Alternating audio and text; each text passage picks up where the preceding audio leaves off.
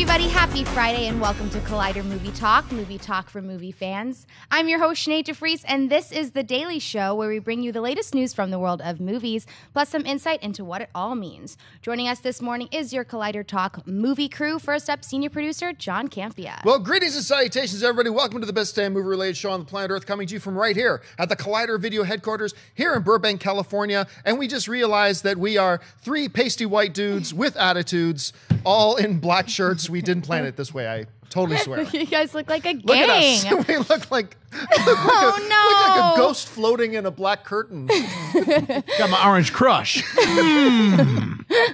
Also here, it's writer-director Jon Schnepp.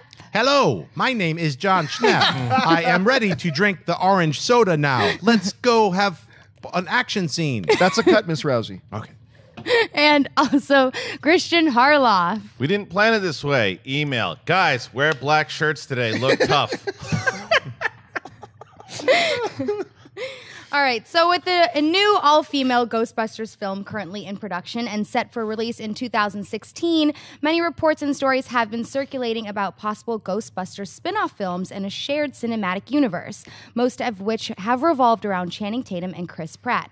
However, we can put all those stories to rest. Legendary Ghostbusters producer Ivan Reitman recently issued the following statement. There has been a lot of excitement recently about what is happening with the Ghostbusters franchise.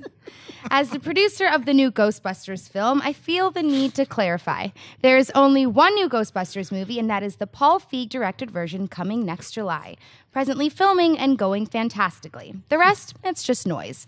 Jon, can we now confidently put the talk of other Ghostbusters films to rest? I want to talk about Ivan Reitman's use of the word fantastically. That was wonderful. I like that he did. As a matter of fact, I kind of wish they had done this earlier. I mean, look, there's been a lot of buzz going around about all this stuff. And you know what? This isn't one of those situations where it's like, everybody thinks Batman versus Superman is being split into two because of some anonymous person put up a screen cap of a thing. This isn't like that. There actually has been, I think it was Drew Pearce. Yeah. Was actually saying Dan Aykroyd, too. Yeah, well, Aykroyd's been Right. talking for 10 years. Right. But, I mean, so this isn't like one of those baseless things. So people have been wondering about it.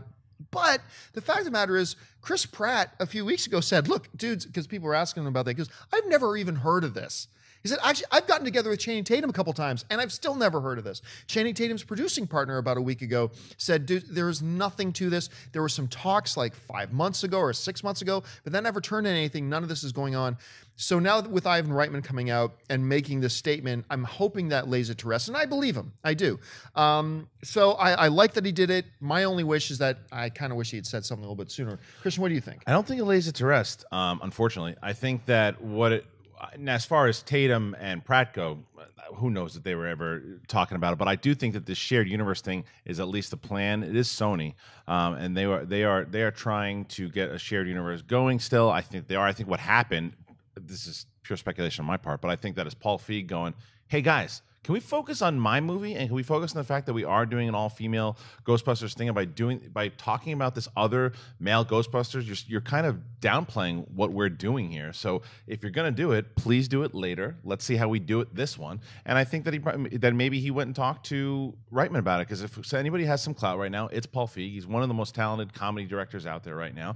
I think they should have laid back on it, because let's see what happens with this female Ghostbusters first. And then I still think that if this movie does well, you're going to see a shared universe. I don't want to see one, but I think you'll see it. Shep? I thought for this whole shared universe thing started it with all those Sony email hacks, and they were talking about like a Men in Black Ghostbusters spin-off, or was it like a 22 Jump Street Men in Black spin, like something really weird. Yeah, that's what it was. But once again, that's going back 6 months, a year. But Drew Pearce was like popping stuff off on Twitter, just talking about, but he was even saying, look, I didn't even write a script. I wrote an outline. And the way I want it is to be in one universe, not like these multi-universes. That's Dan Aykroyd talking about, we've got an entire fabric of like 48 universes. So I mean, who knows what it's really going to be. But I agree with what Reitman's saying, is like, let's just focus on this one. And that's what he's doing. Yeah. I think you're all right. He's just saying, hey, look, whatever is actually going to happen doesn't matter. This is what we're doing right now. So, and a lot of this stems from the Dan Aykroyd stuff. And hey, Dan Aykroyd, good Canadian kid, right on, Dan. But he has been talking Ghostbusters for so long. And I remember it was about maybe a year and a half ago, he was talking, we got plans for spin-off TV shows and for new comic books and for 5 different movie franchises and blah, blah, blah. We got big plans, Sunday, Sunday, Sunday. I mean, and it's kind of, I tuned out Dan Aykroyd at least for Ghostbusters related. So I just tuned him out about a year or two ago because he talked about it for so long. I think you raised an interesting point about Paul Feig. Maybe he came and said something. I wonder about that because his movie's still a year away. So what's the point of... It's just the fact that it's an all-female. It's the first time, and initially when you hear, some people didn't jump on board with the all-female Ghostbusters too, and now every time we get pictures about it, it's like they need to get people to go, look at the cast that we have. Look at this. And if you have that cast and pictures of all the girls, and then... But don't worry, guys. We also have a male one coming out, too. It kind of diminishes a little bit what they're doing over there. So if that is indeed the case, but I don't know. No, that's a good point. All right, what's next? The newest trailer for the upcoming Johnny Depp film Black Mass has hit the web. In 1970s South Boston, FBI agent John Connolly, played by Joel Edgerton, persuades Irish mobster James Whitey Bulger, played by Johnny Depp, to collaborate with the FBI and eliminate a common enemy, the Italian mob. The drama tells the true story of this unholy alliance, which spiraled out of control, allowing Whitey to evade law enforcement, consolidate power, and become one of the most ruthless and powerful gangsters in Boston's history. Kristian, what do you think of the new Black Mass trailer? I'm on board, man. I mean, I could feel. I mean, obviously, we know that Whitey Bulger was an inspiration for The Departed, and you can see that in this trailer. Yeah. I also like. I forget the kid's name from Breaking Bad, who's in the interrogation. Jesse Plemons, is that his name? Yeah. Yeah. So he I'm glad he's in it. I'd like to see what his involvement is. You talk about a guy that can go to 0 to psycho really fast, dude. So I'm curious what has happened there. And I love the look of Johnny Depp. Man, he looks like the beginning of a White Walker in this thing. Especially in that picture that Ray's got right down there. Very vampiric. He does. He really does. And this is what we've been talking about with this movie in general, is that this is what we want to see Johnny Depp doing. Now, granted, he's still in makeup and he's still playing a bit of a weird dude, but this is the acting chops that you know of him and that you want to see from him. Right. And this goes, and I haven't seen a really good gangster film in a while. And you have this, you got Legend coming out. So this could be the resurgence of the gangster film. And this is a story that I'm fascinated by too. Not just that we've seen a little bit of it in The Departed, but that's spun off. This guy was notorious, did some gruesome stuff. And I want to see a guy like Johnny Depp portraying him. So I really dug this trailer. I unreservedly loved this trailer. I liked the first trailer that came out, but it kind of like, I remember when the first trailer came out and then the first trailer ends and it says, Joel Edgerton, Benedict Cumberbatch, blood, this person, stole, all these guys. I'm like, where were they in the trailer? Like nowhere. This trailer now comes out. Like that first one just gave us a taste. Here's a taste of what this movie's going to be. Now this trailer, this is, I believe, the first true trailer for this because it gives us a little bit insight. This is what this story's about. We get a really good look at Joel Edgerton, who I think looks amazing in this. Yeah. I'm a huge Joel Edgerton fan. And his new movie coming out, The Gift, which even though it looks bad, everybody I'm talking to has seen it, says it's outrageously good. So I'm really pumped about that. We got a sense of the story. We got a really good look at Johnny Depp playing this character. You get that sense of, you look at this guy, he just looks a little creepy. You see him and you experience him and you are intimidated. Yeah. And that's what this trailer communicated. And if the job of a trailer is to either get you interested in a film or increase your interest in film, this trailer did it. So yeah, I just loved it. Yeah, this new trailer had the vibe of Goodfellas and Casino. This had that a lot of amazing actors, a big story, a big juicy story that's filled with like horrible violence and terror, and it just had a very large feeling to it. I love the trailer. I think Johnny Depp, this is like kind of like that Oscar buzz for me. Like I think this is going to be something that when it comes out, people are going to nominate him. They're going to start talking about it. I just hope it's not Public Enemies. Because that's what I thought. Because when Public Enemies came out, I felt the same way, and then just like, and it was a huge letdown. And I love both him and Michael Mann. Mm-hmm. So, but you know what I didn't love about this one too, and I'm probably in the minority here, is everything I loved about the very end song just threw me out a little bit too. I just didn't think it matched. I can't remember it. It just didn't match the trailer vibe for me. I agree with you. I totally agree with you. But that's a minor thing. The movie itself was great. I think what we can all agree on though is that the one thing this movie obviously needs at this point is more black T-shirts. You do that, Yeah, You're going to be it's fine. a win. All right, what's next? Speaking of new trailers, the latest spot for the upcoming Jesse Eisenberg and Kristen Stewart film, American Ultra, has hit the web. American Ultra centers on Mike, played by Jesse Eisenberg, a seemingly hapless and unmotivated stoner whose small-town life with his live-in girlfriend Phoebe, played by Kristen Stewart, is suddenly turned upside down. Unbeknownst to him, Mike is actually a highly trained, lethal sleeper agent. In the blink of an eye, as his secret past comes back to haunt him, Mike is thrust into the middle of a deadly government operation and is forced to summon his inner action hero in order to survive. Schnepp, what do you think of the American Ultra spot? This new trailer was fun. To be honest with you, it felt like there was a little bit of a weird tone shifting going on back and forth. The Topher Grace scenes just felt too like I'm in an action comedy, and then some of the other scenes felt like, oh, okay, it's Jesse Eisenberg doing like his kind of the Zombieland thing. Mm-hmm. So. I know the script by Max Landis will probably be really fun and weird, but right now I'm kind of like stuck in the middle somewhere. Like I'm looking forward to seeing it, but the trailer didn't really do anything for me. This is a weird trailer for me because I watched the trailer because two things happen. I watched the trailer. I'm like, this isn't a very good trailer. Yeah. Yet I'm oddly interested in seeing this movie, even though I hated their last movie together. What was it? Adventureland? I hated that movie. I thought it was just awful. And it feels like it's a little bit of a poor man's Long Kiss Goodnight. You remember that? Yes. Totally. That was a great, Samuel Jackson was so good in that. That was a wonderful movie. So it's weird. I don't like the trailer. I don't think it's well put together. You're right about the Topher Grace stuff feeling very awkward and whatever.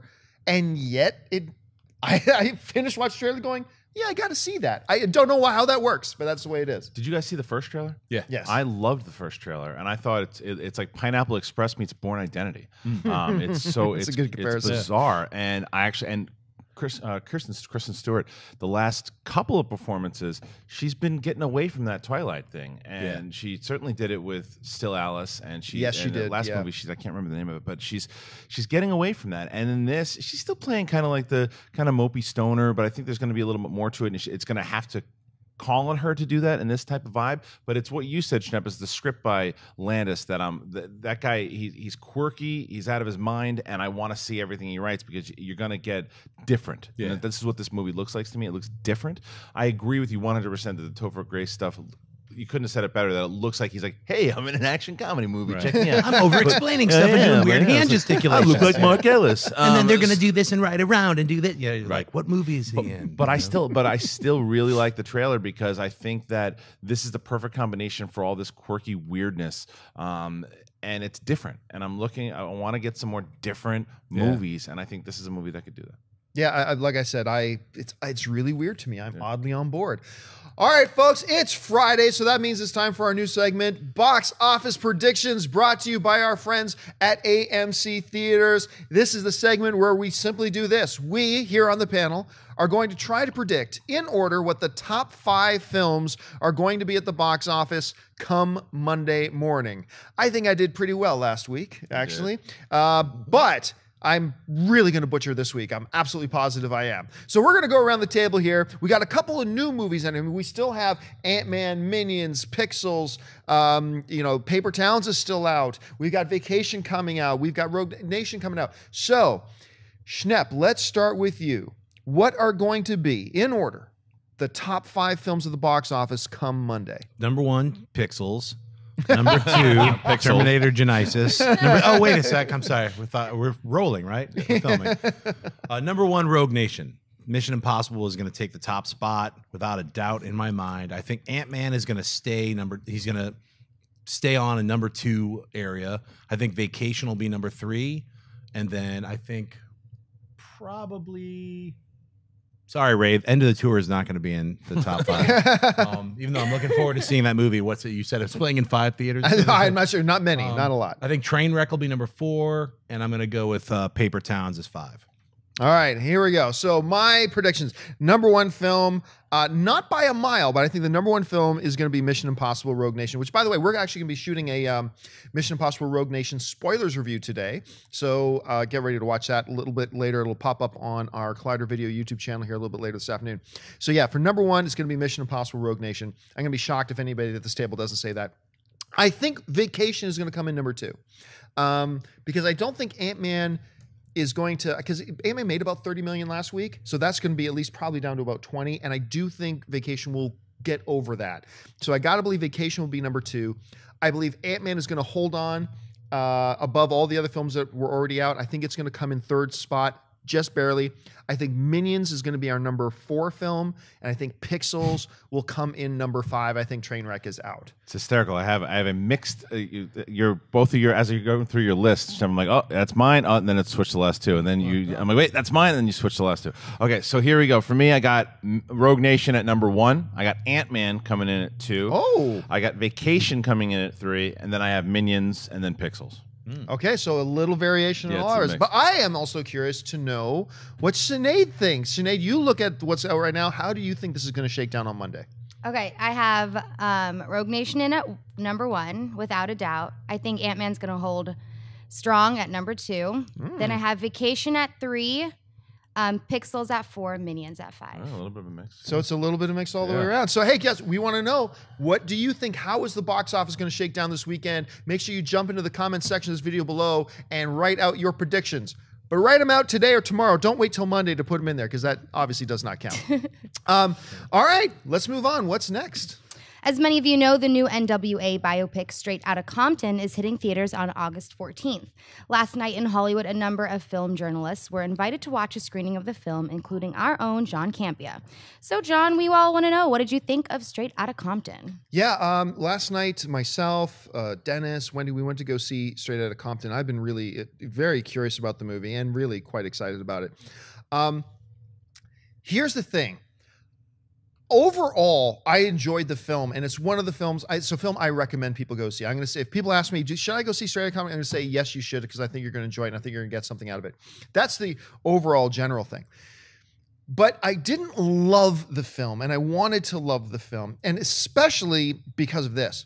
The first, not quite full 2 acts, but like I'd say maybe the first 2 acts, like the first 60 to 65% of the movie. I remember I was sitting in my seat in the theater watching it, and I remember thinking, holy crap, this is going to be one of my,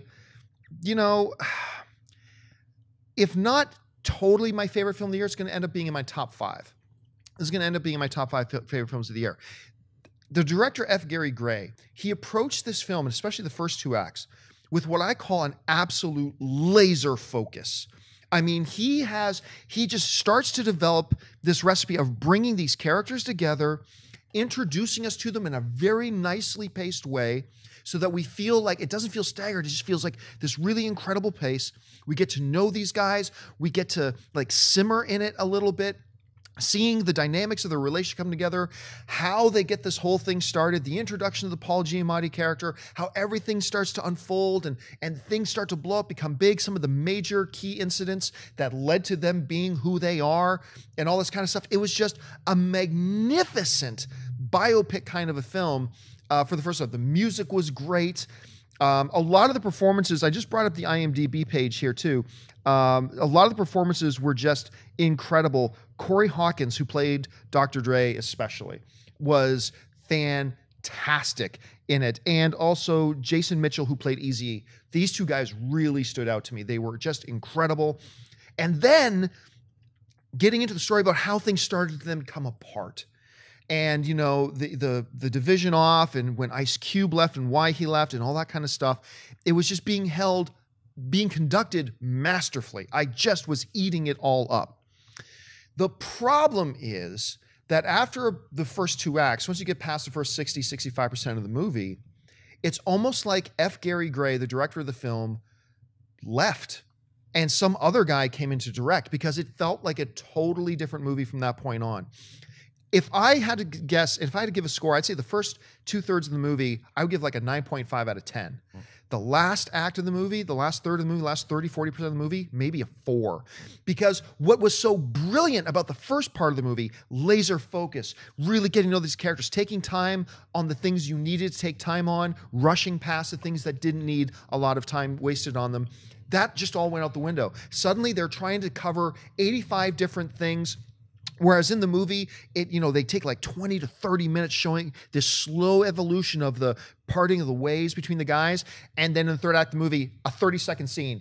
Hey man, let's make up. Okay, hug. And it's done. And it's like, what is this? And then they start throwing like some scenes with Snoop Dogg where it's like, there was no purpose other than, hey, you know what? People like Snoop Dogg, so let's just put him in. And it wasn't actually Snoop Dogg. It was an actor portraying Snoop Dogg who did an incredible Snoop Dogg imitation, by the way. Anyway, then they have scenes, let's put people like Tupac. Let's throw in a scene with Tupac, even though it served the story no way, shape, or form. And it just started becoming random collections of scenes. I was really torn by it because it's like, these are two completely different films. What happened and where did this thing go? But like I said, that first two acts are so brilliant and so good. It doesn't matter how bad the last act of the film is. This is a film worth watching, if for nothing else, in those first two scenes, especially what I call the climax scene of what sort of should have been the last scene of the movie, and it was only about a little more than halfway through, which was that infamous concert in Detroit when they got arrested and stuff like that. I mean, that would have been a great climax to the movie, as a matter of fact.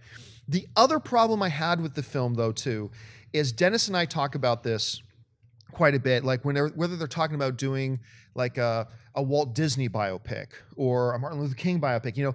Sometimes you get concerned about, well, who's in charge? Because are they just going to, if they do a Walt Disney thing, does members of the Disney family or members of the Disney Corporation have final say over what you can and can't? Because are they going to sugarcoat it? Or are they going to give us a true look at the life?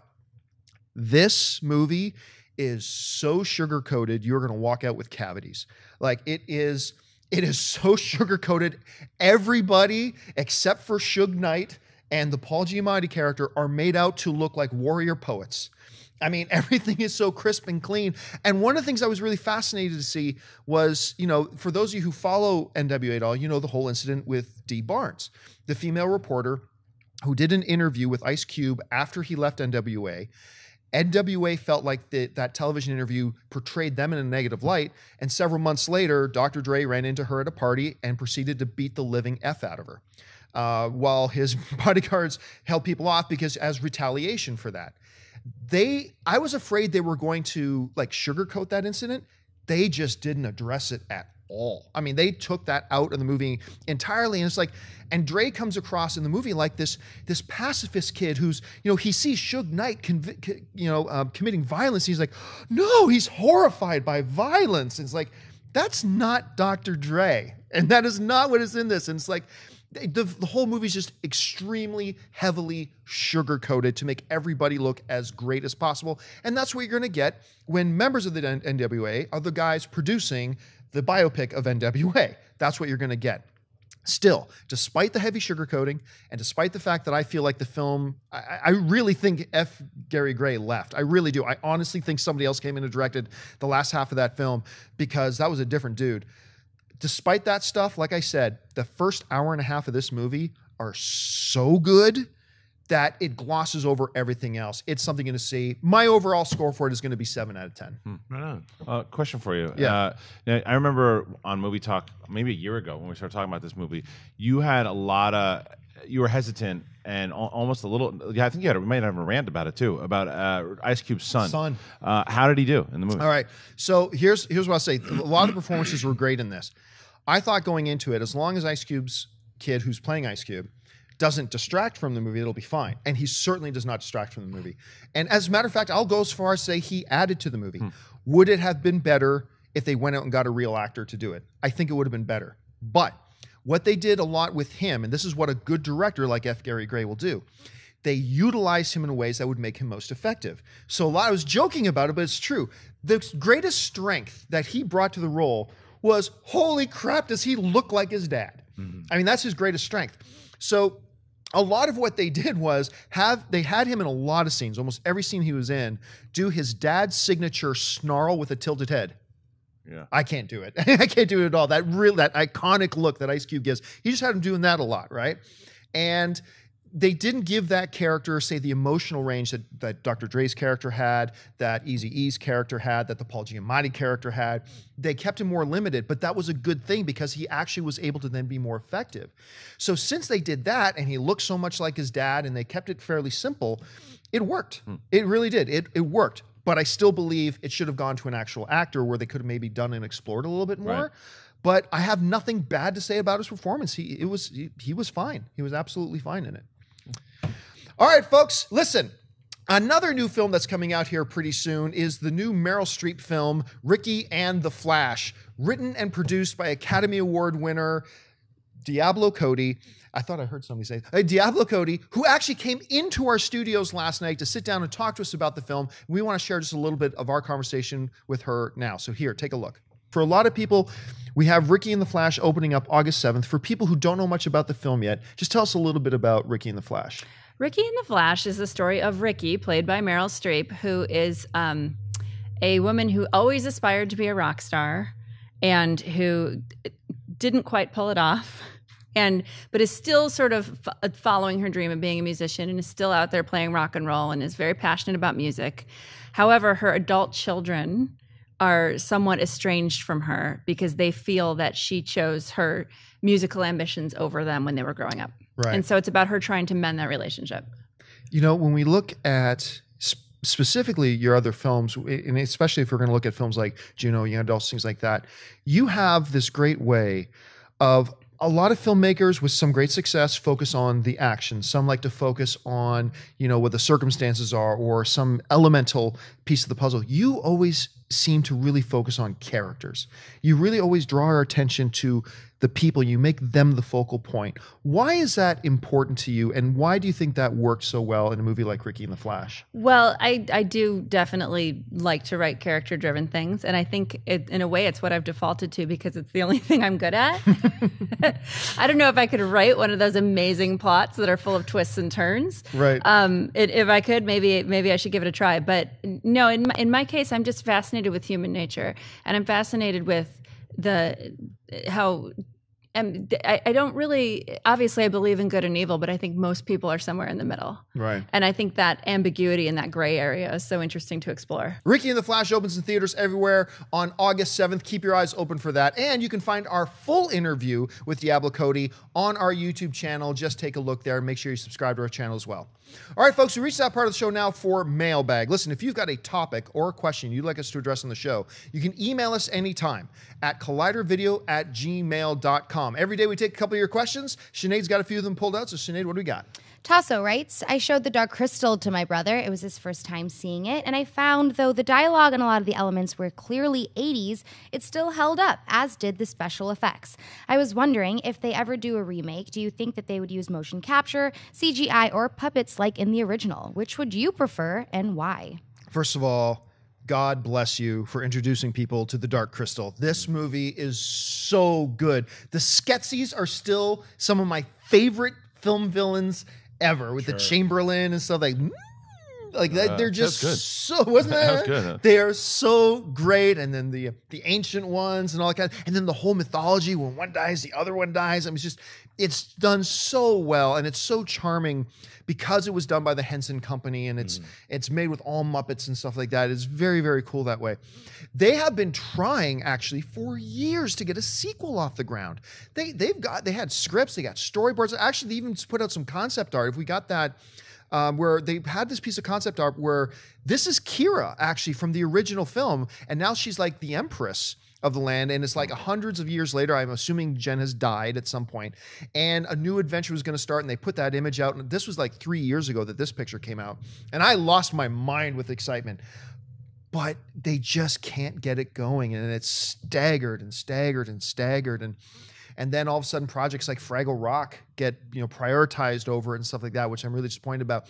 If they were to do it again, to get a new one going, I have no doubt of two things. Number one, they would absolutely heavily, because they're the Henson Company, they're going to heavily rely on puppets. They're absolutely going to do that. But because it is no longer 1986, or I believe that's the year it came out, they're also going to utilize some CGI, but I think the characters themselves will probably be Muppets if they ever get around to doing it again. Shep, have you heard any more about it, and how would you like it to be done? Yeah, I've been lucky enough. I've been working on a project with the Henson Company, and so I've been there, and they've got a lot of advances going on with puppetry right now. So their creature shop, they do a lot of combination work now with where the puppeteers are actually moving and manipulating computer graphic, creatures, but with puppet devices. So I would see the Dark Crystals being a true synthesis of like puppeteering, animatronics, and CG. So, and I think they will eventually do a Dark Crystal sequel. They want to, they've got it going. They just need to get the finances. So I'd love to see a Dark Crystal movie. You know who's actually a big fan of Dark Crystal, which blew my mind, was Joe Manganiello. Really? He's like a huge Dark Crystal fan. I'd like to see, it'd be interesting to see whether it be a guy like that or an Andy Serkis involved in performance capture with that movie and using Muppets and everything too, because that movie calls for an epic scale film as well too. What you can do, a really great fantasy film. I would love to see that. And it's funny that you mentioned, and then Fraggle Rock kind of took priority. Why? Why would Fraggle Rock take priority over the Dark Crystal? I mean, to me, the Dark Crystal is screaming for a sequel. I don't need a remake. I need a sequel to that movie. I love the idea of it taking place 100 years later, because what that would force people to do is when that epic new movie comes out, they go, well, what's the origin of that character that I love? Then you go back and introduces people to what happened in 1986 and how that all went down. So it's a combination of doing the stuff with the new technology today and then making people go watch the old stuff. Kind of what Tron kind of failed at. A little bit, good point. I would love to see that. Yeah. All right, what's next? Prasetio writes, in celebrating the opening of Mission Impossible Rogue Nation, how do you rate your favorite movies of the Mission Impossible series? Well, this new one is my favorite, and they almost go in order for me. For me, they break down like this. My favorite one is Mission Impossible 5. My second favorite is Mission Impossible 4. My third favorite is Mission Impossible 3.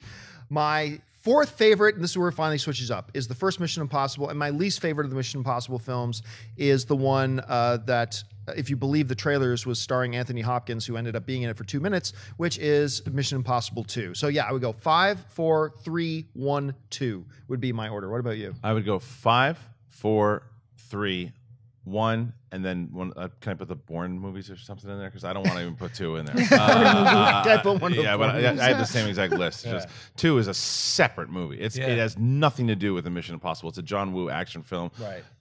Get it out of there. Schnepp, what about you? I had the same exact order. 5, 4, 3, 5, 1, 4, 2? Yeah, 5, 4, 3, 1, 2. Yeah. But it was really tough for me because 5 and 4 are the best. And so I was Clearly, I kept vacillating between 4, 5. So I could, just to be different, I'll say 4 or 5. But no, like the fifth one was so fulfilling. The story and I is felt like so good. Yeah, the action scene at the end of this one, I thought beat number 4, and that's why 5 wins, because I really loved 4. I thought, the Brad Bird did an incredible job directing. Yes, he it was did, such an amazing action film that it made me want to see another Mission Impossible. I couldn't wait for Mission Impossible 5, and Mission Impossible 5 delivers on all fronts. Yeah, and it's so. We'll talk about this in the Spoiler territory. I mean, right out of the gate, as soon as boom, this movie starts, you're into it. Yeah, it's from beginning to end an incredible action film, and it made me forget about Bond and Bourne. I was like, I can't wait for Mission Impossible 6. I would never thought I'd say Which that. they're talking about starting shooting next summer now, all of a sudden. All right, what's next? Jimmy writes, hey Collider crew, I'm glad the crew is still together and I watch every day. Are you guys surprised at how The Wizard of Oz remains a part of pop culture, despite it being released 76 years ago? It's arguably the only movie of that generation that remains a part of pop culture, whether it's movie quotes or the song Somewhere Over the Rainbow. What are your thoughts on the status of Wizard of Oz in today's culture? Yeah, there are certainly other films from the era that have iconic statuses, but you are right. There is very few that you could mention in pop cultural context that everybody will instantly recognize. Like you go up to somebody and say, and your little dog too, everybody knows what you're talking about. You say there's no place like home. Everybody knows what you're talking about. You say, I'm melting, and everybody knows what you're talking about. For me, like The Wizard of Oz holds a very special place in my heart because it was one of those films where every Christmas season, not on Christmas Day, but every Christmas season, one of our local networks up in Canada would play Wizard of Oz a couple of times a week. And I would watch it with my family. My mom and dad would watch Wizard of Oz, and it's just magical. The themes of Wizard of Oz just transcend era. Do the visual effects of Wizard of Oz hold up? Obviously not, they do not, but the themes do. It is one of those fantastical fantasy films that this movie, you could have watched this in the 1800s had the technology existed. You can watch this movie in 2020 and it's still going to be the same thing. There's something so magical about that movie that transcends generations, transcends era, transcends cultural context. that is just enduring. And parents now continue to share this movie with their kids. And it almost doesn't matter what kind of parents you are. Like, not everybody like me and Kristian will show their kids Star Wars. Not everybody will, but everybody will show their kids Wizard of Oz. And you're right, that makes it unique amongst the pantheon of Hollywood film history. It's just crazy that way, Schnepp. I absolutely love this film. I've adored it since being a kid. I played the Scarecrow in my high school musical. I got to see that. It was me and Kevin Heffernan from Super Troopers. Is that right after Ferris Bueller? Yeah, no, that was before. Okay. A little bit before. But absolutely love Wizard of Oz. In fact, I saw it again when they released it at the Grauman's Chinese for its 75th anniversary. Oh, that's right. On the big screen, and it completely still holds up in IMAX. Yeah. It's fantastic. It's such a well-shot, well-made, well-written. All the musical numbers are incredible. Even the "We represent the lollipop guild," it's like every single song is memorable. And who's watching this who's never seen Wizard of Oz? If you haven't, get to it right now. Right after we're done watching this, absolutely. Watch Wizard of Oz, because that's going to be one of the films on our 30 films over 30 years old you got to watch. I mean, it absolutely would be. Yeah, I mean, it stands the test of time. I actually saw it as well for the 75th in Grauman's, this IMAX, and the reason why, normally if it was a screening and we didn't have to do a review of it, I just wanted to see it again. Yeah. I wanted to see it in the big screen because it reminds you of being a kid and reminds you what your imagination will do. It reminds you when you're a kid, where that will take you, and it also shows you what movies can do and what they were able to do back then. You're right, it does. It doesn't matter when you watch it because of the themes and the story, and you take the musical. Not everybody's into musicals. Like Mark Ellis can't stand musicals, but you talk about Wizard of Oz, he'll talk your ear off about it because it's that movie that's the songs, it plays to the story, it plays to you're somewhere over the rainbow, just for being home, being family, the lessons, everything in there.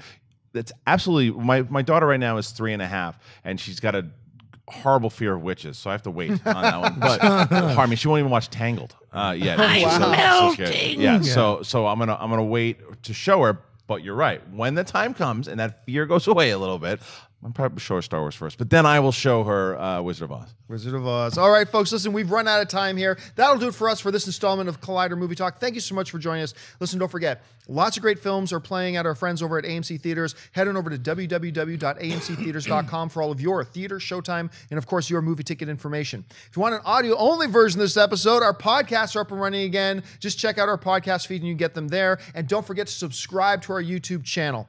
I want to thank the guy sitting at the table with me, sitting over here, Mr. Jon Schnepp, also known as Black Shirt Number 1. Schnepp, where can people find you online? You can find me at TDOSLWH and also on Twitter at Jon Schnepp. Check out my film, The Death of Superman Lives.com. I'm sorry, The Death of Superman Lives, What Happened? It's not .com. Go to www.TDOSLWH.com to check it out. Of course, sitting over here, Mr. Kristian Harloff. Kristian, where can people find you? Well, you can find me every Thursday hosting Collider Jedi Council. Make sure that you follow me on Twitter and Instagram. And Mark and I have started this trivia contest. And it is a 15-week trivia contest called the Ultimate Schmodown. We do that on our channel every Thursday now. It started last week. And the reason I bring this up is because next week, John Campea, who is teamed up with Tiffany Smith on Team Geek, is going up against JTE and Finstock. And we need your help out there, Collider, to make memes, show these guys their support, because Dennis and Schnepp are also in the tournament as well. It's going to be pretty crazy because the Smack Talk has already begun. It's going to be like, it's going to be so unfair. It's like Ronda Rousey fighting anybody. Wow, I like the Smack Talk, Campea. I can probably show up 20 minutes late. Wait a sec. Are you saying Dennis is Ronda Rousey or I'm Ronda Rousey? No, you and Dennis are on a separate team. He's talking about going up against Finstock and JT. Oh, okay, because then ultimately we'll end up taking that Ronda Rousey role. You guys might role play each other. If you guys both win, that's a match. That's a match. And of course, our lovely host today, Miss Sinead DeFries. Sinead, where can people find you? I'm on Twitter and Instagram at Sinead DeFries and at thatsoschnead.com. And of course, you can find me on all the various social media networks on Facebook and on Twitter, just at Jon Campea. That'll do it for us, guys. Thanks so much for joining us and for Collider Video. Bye-bye.